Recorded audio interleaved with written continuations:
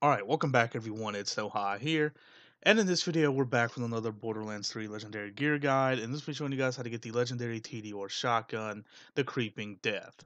Red text is I creep across the land, plus 189% weapon damage, plus 432 splash damage radius, consumes 2 ammo per shot, 1.5 times weapon zoom, damage is 6,469, accuracy is 83%, handling is 60%, reload time is 2 seconds, fire rate is 1.84 a second with a 12 mag size.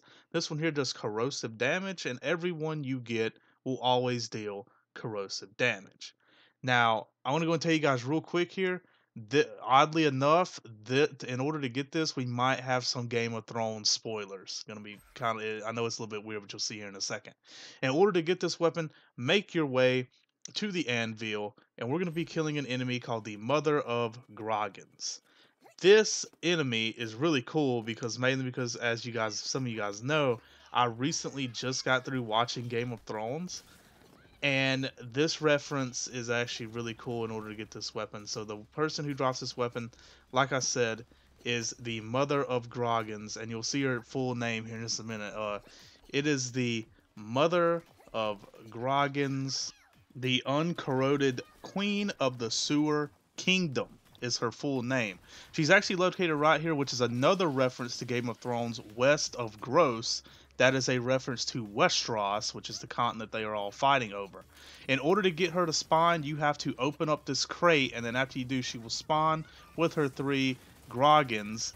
Obviously, that is also a reference to the 3 dragons that she has in Game of Thrones. But there she was right there. And if you've watched the show, you know this is a reference to Daenerys Targaryen, the true queen of the 7 kingdoms. So that's where the sewer kingdom comes in. That's 7 kingdoms, and then her 3 dragons as well, which is pretty cool. I really like this reference a lot, especially since I understand it now since I've watched Game of Thrones. So it is really cool that they actually referenced Daenerys Targaryen, who is my favorite character from the show. Now, here's the weapon in action. Basically, what this thing does is it shoots these little mini grenades, and whenever you throw the weapon to reload, since it is a TDR weapon, the grenades will actually like merge, will like track and lock on to wherever you throw it at and go towards that and explode. Now here for the first couple tries, it would not really work here on the practice dummy, but you'll see here when I throw it off to the side, you see it works right there. You shoot these grenades out, and you throw it to a location, they will all track towards that and explode. Now they also explode on hit as well. If you directly impact someone with these grenades, they'll explode, and they'll do damage, which they won't be able to they won't go towards the weapon whenever you throw them. They'll already be exploded. Now, Now, I love the way you get this weapon. I love the Easter egg with Daenerys Targaryen. I love all the Game of Thrones Easter egg and everything like that. But just like the last episode of Game of Thrones, this weapon is pretty terrible. I cannot get it to work. It is a very bad weapon from what I can tell so far. I haven't found out any way to really make it work yet. You're gonna see here, this is the craziest thing. Throughout this entire gameplay, you're gonna see here, I do not kill a single enemy with this weapon. Not a single person. I killed the drones with my light show because I needed a second wind, and that is it.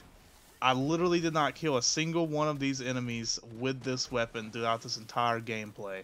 I couldn't kill anyone with it. That's just how bad it is. Like I said, just like the final episode of Game of Thrones, it's bad. I don't know if that was they meant to do that or what, but but it's just not working. But yeah, other than the weapon being really bad, I did actually enjoy this Easter egg, and now that I've watched Game of Thrones, I can actually appreciate it. I've known about this Easter egg for a while, ever since I think it was like the second week the game came out. I've known about it. I just didn't really know what it was, but now that I've watched Game of Thrones, I can appreciate the reference. And I am really glad they decided to reference Daenerys Targaryen, since she was my favorite character from the show. But yeah, that's all I have in this video, guys. Feel free to leave a like, comment, and subscribe if you guys enjoyed the video. and I'll see you guys on the next one.